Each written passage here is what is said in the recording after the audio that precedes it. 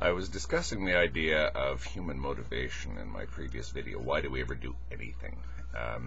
Basically, positive and negative motivation. Do we do things in order to avoid the whip or in order to get the carrot?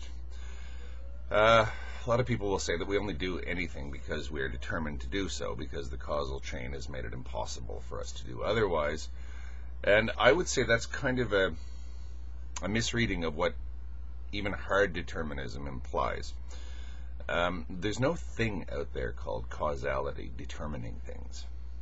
There's no causal chain. Now, this is just my view. I'm not presenting any of this as fact, but this is my view of what determinism says. It's an explanation as to why we do things, as opposed to an actual system that exists out there to get things to happen. It goes back to one of my favorite quotes from Seneca, where he says, "We Romans, being practical people and logical and reasonable and scientifically minded, at least by the standards of the ancient world, say that lightning is caused by the collision of clouds, or thunder is caused by the collision of clouds." Now, that was high science, I guess, in the ancient world.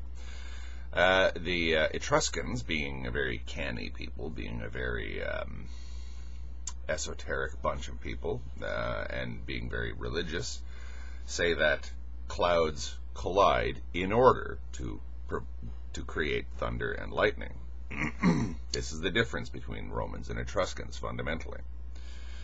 Now, that interests me because, again, when you start talking about things like the causal chain, people fall into the habit of discussing it or referring to it or talking about it as though it's something that exists, as opposed to just an explanation that we in the present impose upon the past.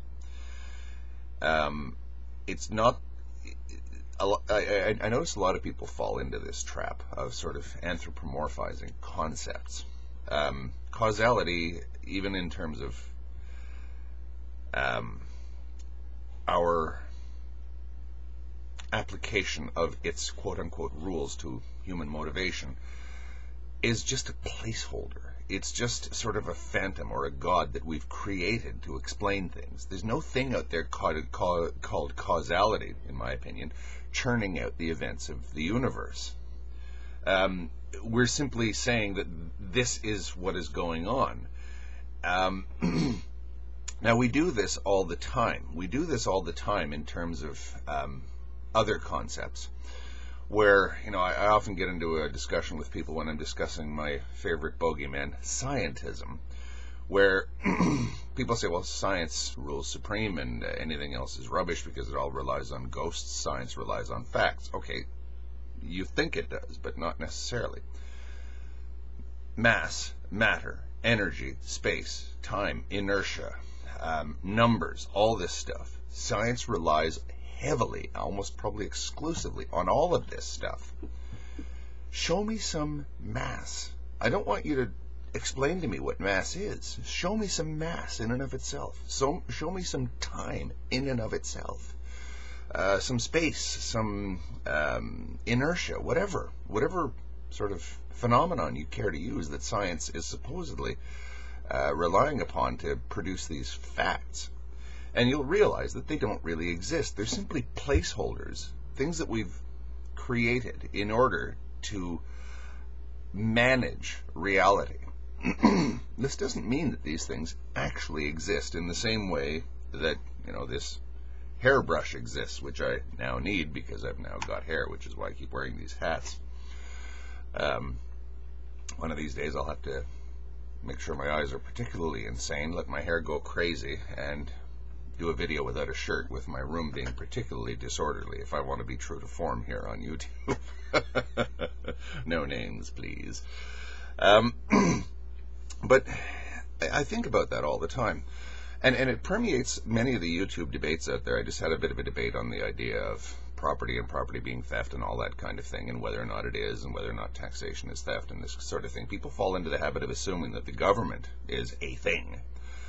That the government is a thing out there that actually has existence in and of itself, etc., or the state, or whatever you want to call it. and it doesn't.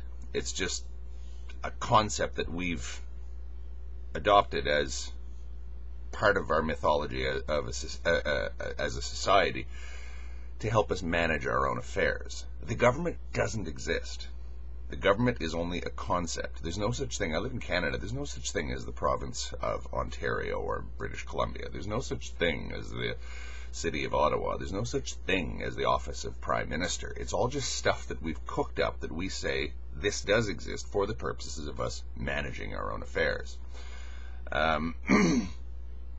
Again, this kind of stuff permeates all of our entire society, our entire civilization. Arguably, even the language I'm speaking is nothing more than an artifice. In fact, I think it's not even arguable that it is an artifice, because it is an artifice. Grammar doesn't exist. Lexicon doesn't exist. None of this stuff exists. These are simply tools of our own creation that we use to make sense out of the reality around us. So I think that thinking with concepts is a skill that a lot of people don't really bother to master, because, again, it has to do with thinking about thinking. And so many people make the error of just taking everything at face value. And I suppose, empiricism isn't necessarily an error, but it's a conscious sort of anchoring that that you make this assumption. And if you don't make this assumption, then a lot of Western thinking, or a lot of thinking in general, just simply collapses and evaporates into, nothing.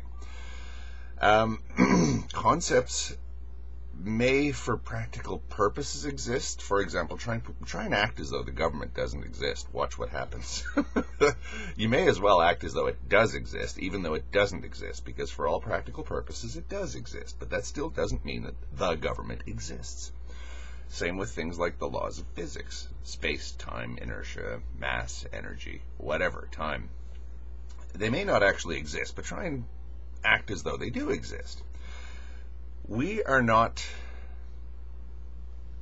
discovered the existence of mass or energy or whatever, these scientific axioms, these scientific anchors. We've, in my opinion, we've kind of created them as placeholders in order to manage reality. A lot of people who call themselves Darwinists, or who heavily subscribe to the idea of evolution, seem to see evolution and natural selection as processes. Even the whole the lexicon surrounding natural selection, survival of the fittest, passing on your DNA, just the term natural selection in and of itself, it makes you think that there is an actual process out there that's taking place, as opposed to we survived because our ancestors adapted to their environment, as opposed to we are now adapting to our environment in order to survive. You see, there's two different, cause and effect thing, here. And a lot of people don't seem to see the difference between this. Now, it may simply be my take on how I see all these things being discussed, cause and effect especially. Because if you actually look at causality for what it is, it's nowhere near the explanation everybody thinks it is. Neither is science.